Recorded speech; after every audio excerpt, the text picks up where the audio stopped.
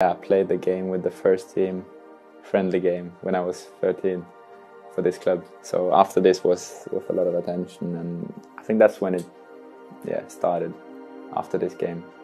Because I came on, played 45 minutes and I did okay.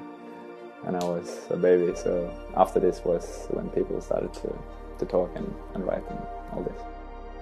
Yeah, I think a lot of people came to the game to watch me and all this, so it was a strange hype, I would say. I was very shy. When you go from like being a kid to being adult, you have like a celebration kind of thing. When you're like 14 or something like this, 15.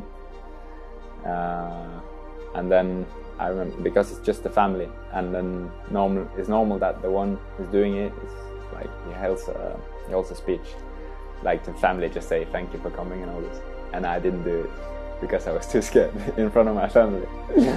And then 2 years later I signed for Madrid.